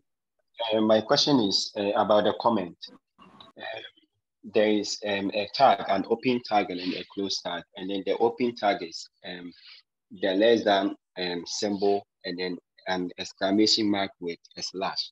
And then the close tag is a slash, 2/ with a greater than symbol. That one is for comment. But here you use the... Wait. Can you repeat yourself again? Okay, so my question is, with a comment, we have an open tag and then a close tag. That is what I know. And then the open tag is the less than symbol and then with an exclamation mark with a slash. And then the close tag. Obin Luis. Yes. Okay. We have different programming languages. Oh, okay. Okay. So the fact that you know how to speak Spanish and you find yourself in an English-speaking country doesn't mean that you should speak Spanish to everyone you see in an English-speaking country. Yeah. You get me? Yes. Okay. So if you are doing HTML and you have your open and close tag, okay, doesn't mean that the same should apply to all programming languages. Oh, okay. You get me? Yes, please. Okay. So in C++, this is how you do it. We do the comment. Yes. Every language has its own way of writing comments. Okay. Okay, sir. You get it? Yes, please. Okay. Okay, thank you. You're welcome. Emmanuel Eshen. Hello. Yes. I don't have a question. I just wanted to say a little something about the namespace. Okay. Reserve that. It's a question I've given to you all. So if you know it, just reserve it for our next meeting. Yes, sir. Yeah. Thank you. Okay. You're welcome.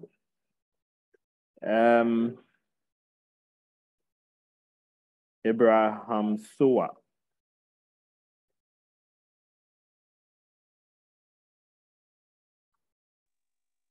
I wanted to ask.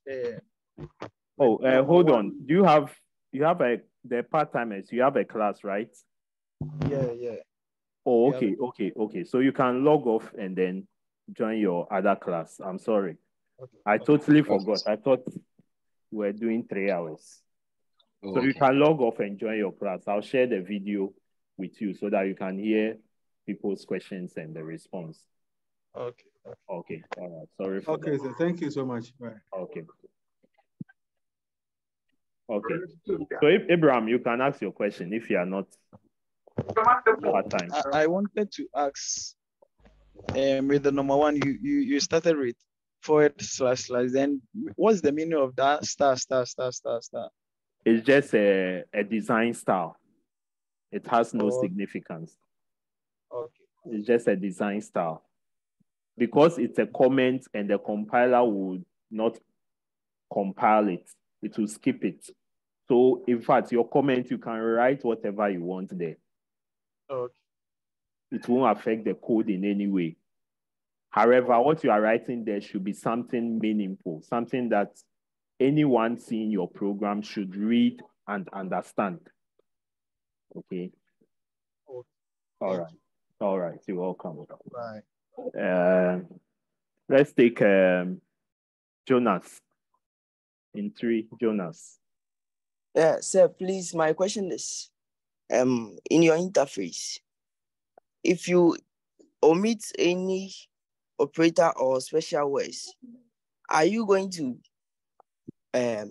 arrive at an output result or maybe output in a form of error or something?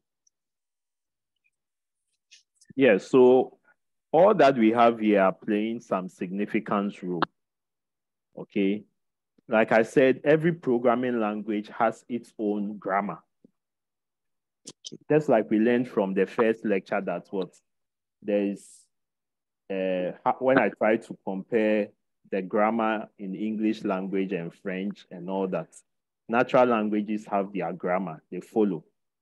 Okay, English language, you have to follow a particular grammar. If you don't follow it well, when your lecturer is marking your essay, communication skills, is marking your essay, you circle something, meaning there's an error. You are using he have instead of he has. Okay, you circle it. The same way in writing a program, in this case, C++, there's a grammar or a structure, a syntax you are supposed to follow. So if you don't follow that syntax, the machine will not understand it. So if you omit, let's say I omit this int from here, and I compile. Okay. Okay, sir. It may compile, okay, if I omit maybe something else and compile, it gives me an error. Okay. Okay. So there are rules or structures you are supposed to follow, syntax you are supposed to follow. And that is what we are moving into by looking at the elements. Then we will now go and write the programs to follow those structures or syntax. All right. Okay, sir, it's clear now. Thank you. Right. All right. This number I'm seeing here is not ATU's number. Okay, so I'll skip that person and go to Mike Matthew Lamte. Please rename yourself if you are using your student ID. Use the ATU student ID we all know. Okay. Yes, Michael. I'm sorry, Matthew. Yeah, I wanted to ask about the symbols. Is it the comment? You see, when you were doing the line 2, you did a comment which is a double comma, something like that. I don't know how it is. Oh, is that symbol? Double forward slash. Yeah, you use a double forward slash, and when the sentence was continuing, before you went to line 3, you also used another double forward slash. Is it compulsory that you always have to do it like that, or you can continue just straight ahead? So we've said there are 2 types of comments. There's a single line comment and there's multiple line. Okay. Yeah. If you are writing more than 1 line, okay, so for instance, I have something else to type here.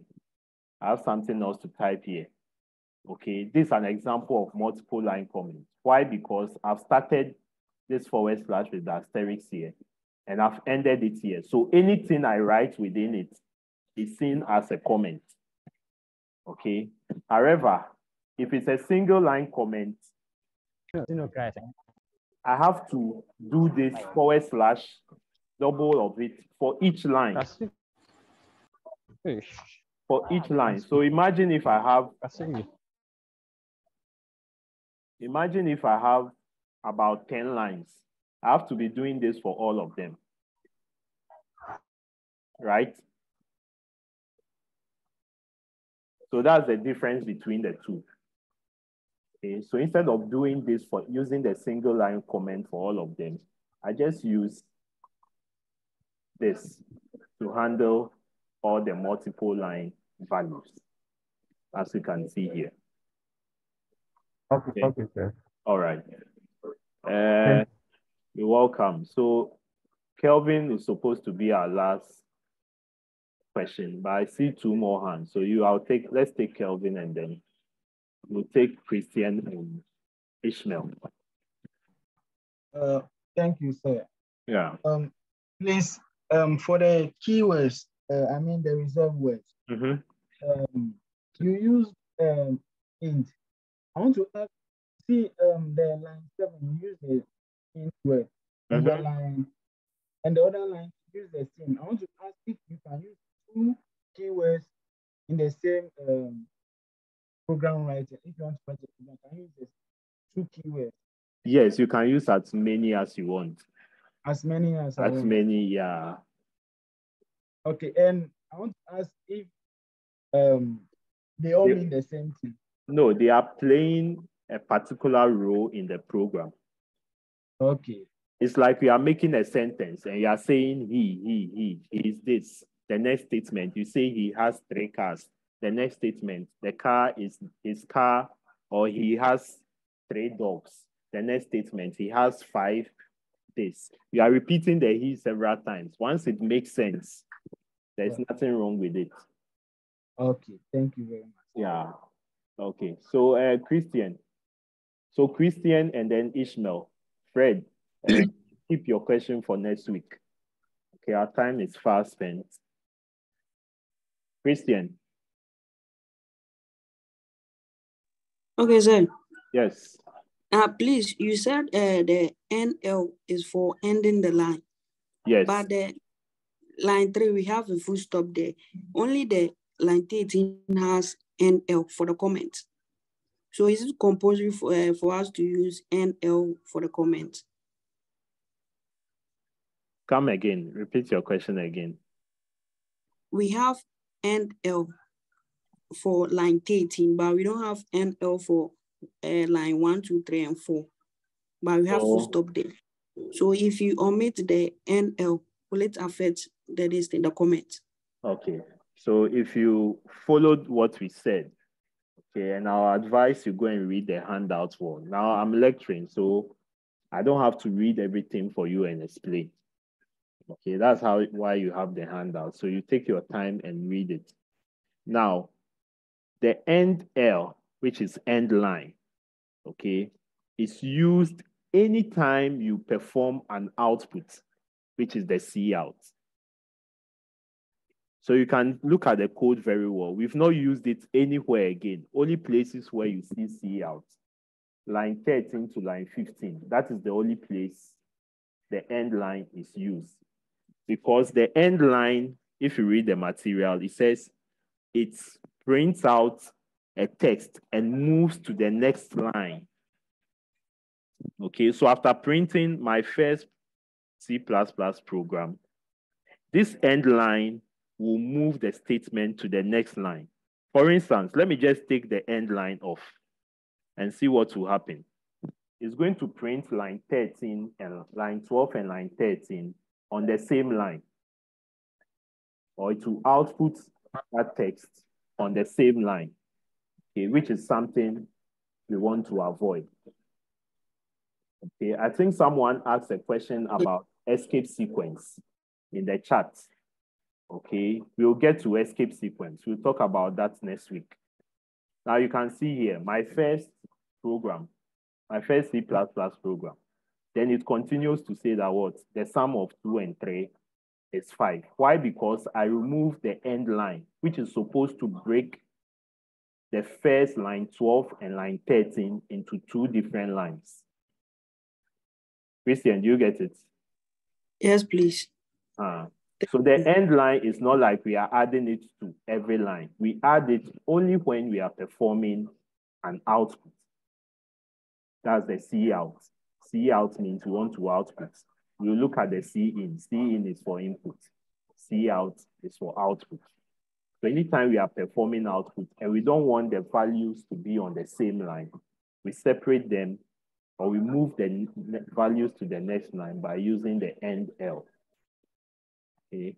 However, there's escape sequence, which we are going to explore more. We'll look at it next week and we will explore them in our program. Okay. All right. So I'm taking the last question, which is Ishmael. Ishmael Kofi. Fred, like I said, we'll take your question next week. So please note it down. Ishmael Kofi. Ishmael Kofi. All right, so Ishmael doesn't have a question. Fred, if you are here, we can take your question since Ishmael is not ready to ask. Yeah. I'm ready. Oh, my brother, you can't do that too. Keep your question. Ishmael, keep your question for next week. Please, it's on my network. Okay, you ask that. Let's go. They say, is the design style, is it really compulsory? Wait, what? The design style. What do you mean by the design style? The hashtag, the star sign behind. Yes, it's not like is it compulsory. It is the grammar, like I keep saying. It is how you write or how you start a C++ program. Okay. So if you notice, we are performing outputs. Okay. And without this IO stream, which is, I said, is the input and output stream, we can't perform any outputs.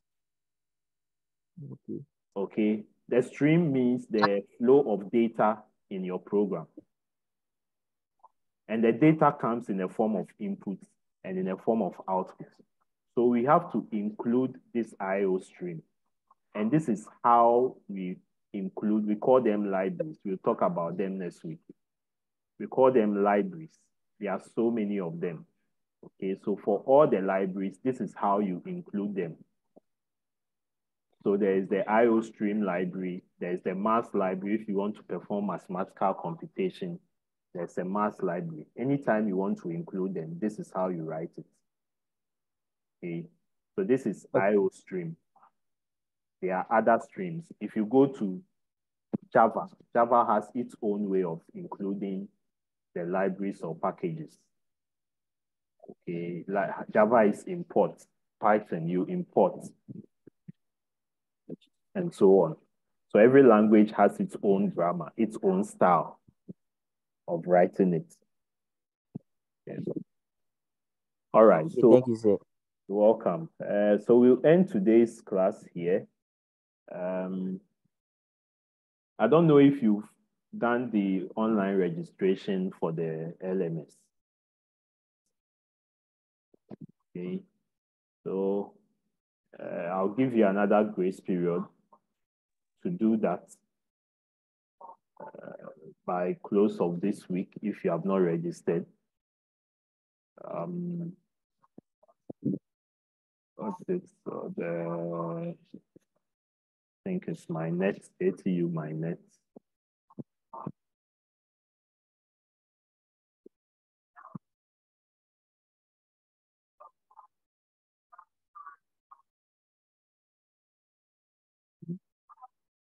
So when you log in, you see an interface like this, and you should see fundamental of computer program. You see all the 5 or the 6 or 7 courses you are offering.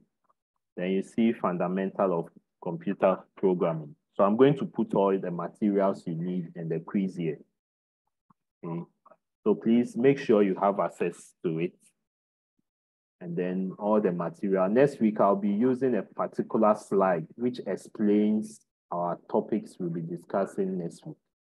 Okay, I'll put it here for you So make sure you have access and then you download it for our class next week. So I'm working on the platform for computer programming. Once it's ready, I'll alert your class reps and then they'll communicate that with you. And we'll be having the quiz too here. Okay, so please make sure you have registered and you have access to the virtual classroom platform. That's the LMS. Okay. All right.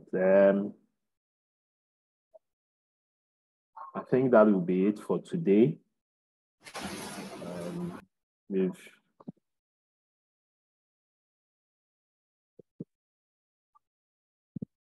If you have any question, anything troubling you, you can always come around. If I'm not there, the TA will be there to attend to you.